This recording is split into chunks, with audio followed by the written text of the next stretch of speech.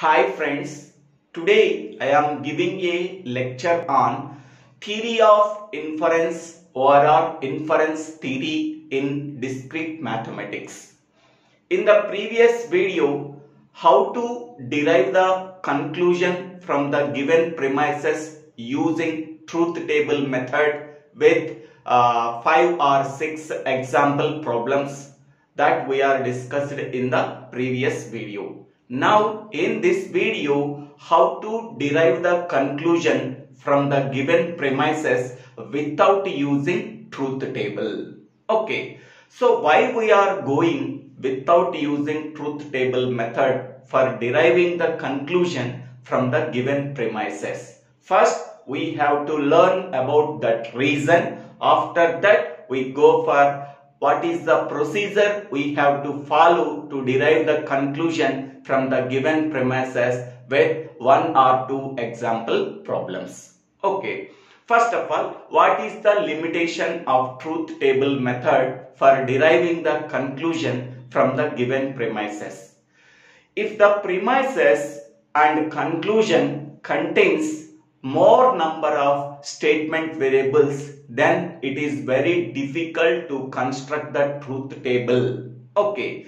So then we have to use some other procedure to derive the conclusion from the given premises and check whether the conclusion is valid or not by using some procedures. Okay. So in that procedure, we have to use first of all 2 rules of inference. That is, first one is rule P and second one is rule T. In addition to the rules of inference, we have to use some implication formulas and equivalence formulas. Okay, these implication formulas and equivalence formulas are also used in the derivation of deriving the conclusion from the given set of premises using rule P and rule T.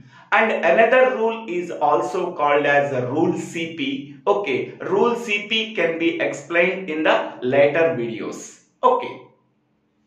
So now, first of all, what is a rule P? So a premise may be introduced at any point in the derivation. Okay, suppose we are deriving the conclusion from the given set of premises. In that derivation, we have to introduce any premise at any point in the derivation. So that is called as a rule P. Okay. Second one is a rule T. Suppose 2 formulas are there.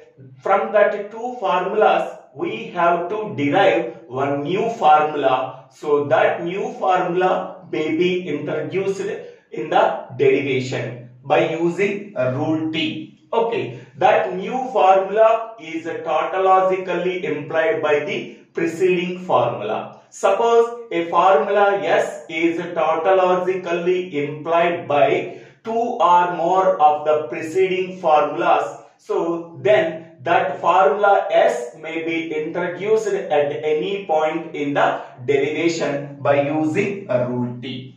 Okay.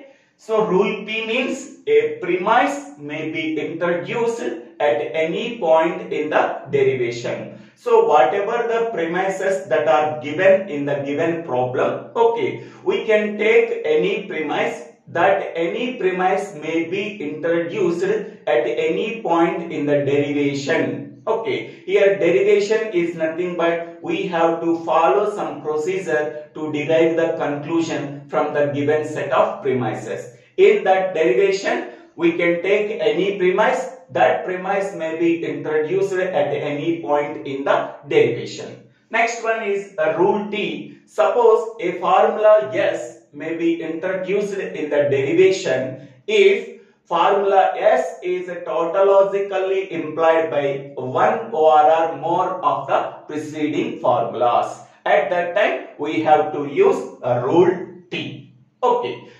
So here these are the important implications and these are the important equivalences. So these formulas are mostly used in the theory of inference without using truth table method. Okay, so here implication I9. Suppose P comma Q. P comma Q is there. P comma Q implies P and Q. Whenever Q are occurred in the derivation, we have to combine them by using and connective. So using rule I9. Okay, next one. Rule I10. So negation P comma P or Q. So this is one formula and this is one formula. We are getting a new formula S. So this new formula S is tautologically implied by using these two preceding formulas. So that is Q. This is called as disjunctive syllogism. Okay. Next one I11. So P comma P conditional Q implies Q. This is called as mod use ponens. Okay. I12. Negation Q comma P conditional Q implies negation P. So this is called as mod use tollens. Okay, mod use tollens. Next I13. P conditional Q comma Q conditional R implies P conditional R. This is called as hypothetical syllogism. Next I14. P RQ comma P conditional R comma Q conditional R implies R. This is called as dilemma. Okay, these are the 6 important implication formulas. So these formulas are used in the derivation for deriving the conclusion from the given set of premises. Okay, next one, important equivalence formulas. E1. Negation of negation P is logically equivalent to P. This is called as double negation law. Next, E10. P or P is logically equivalent to P. We are already know that. E11. P and P logically equivalent to P. We are already know that. E16. P conditional Q logically equivalent to negation P or Q. This is most important equivalence formula. Next, E17. Negation of P conditional Q logically equivalent to P and negation Q. Next one, E18. So P conditional Q logically equivalent to negation Q conditional negation P. So the contrapositive of P conditional Q is negation Q conditional negation P. So this is also one of the important formula. Next one, E19. P conditional Q conditional R is logically equivalent to P and Q conditional R. So this is also one of the most important formula.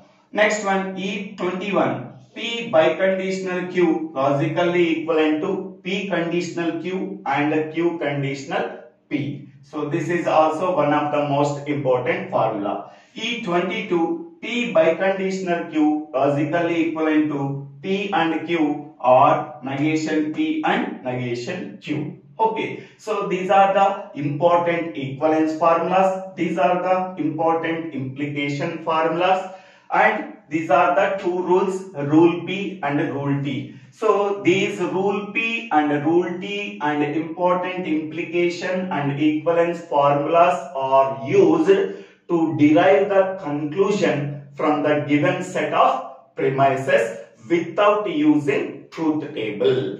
Okay, so how we are deriving the conclusion from the given set of premises without using truth table? By using this implication and equivalence and rule P and rule T formulas that we are discussed with one example problem.